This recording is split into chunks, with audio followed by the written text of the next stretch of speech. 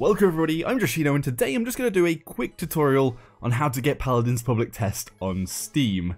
Now I have done another video about the normal version, how to get it. They're both extremely simple, but a lot of people ask in my comment section on how to get it. So if you want to see the other version, if you're not using Steam, then it'll be in the cards above. So today I'm just going to quickly show you how to do it. So you click onto your Paladins installation, this is probably the quickest way. Go to the right here and go to store page. And scroll down, and it's here. Below the early access symbol, there's a notice, want to participate in Paladins Public Tests, ? Click here to install it now, which you do, and then it'll give you an option, are you sure you want to install Paladins Public Test Server? And here you go, you can have it. It's basically the public test ownership.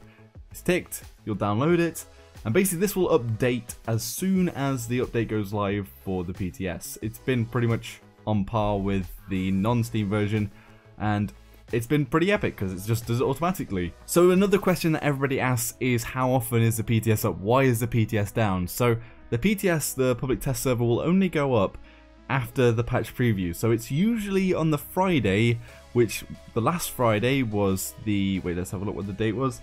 The date for the last patch preview was the 4th, the Friday the 4th, and the PTS, the public test server, goes live usually on the same night as the patch preview, depending on your time zone.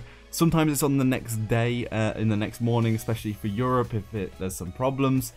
And that will stay live probably until sort of roughly the Tuesday or the Wednesday the next week. So it's not very long that it stays up. So you've got to bear that in mind. It's not very long at all. All you do is you log in with all of your normal information, which is fine. You come into the game, and well, actually I've got a problem because I was doing some data mining, so I touched some of the files, but that you don't need to worry about that. That's going to happen to you. It should just launch as per usual. So one good thing about the PTS is that you'll have pretty much unlimited crystals. It restocks every time you log in, so you can basically buy absolutely everything in the patch. So I've got all of the skins from OB56, which is our latest patch, and you can try them out yourself with no hassle, unless you have to unlock them like the Kunoichi skin for Sky.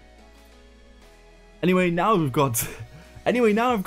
PTS code for Twitch and other stuff, and yeah, it literally is that simple. You just click on the button and install it. So I hope everybody's helped out by this if they didn't know how to install the PTS. And if not, then, well, it's so easy, so you may as well try it. But remember, it's only usually from every 2 weeks, so the bi-weekly patches from the 4th.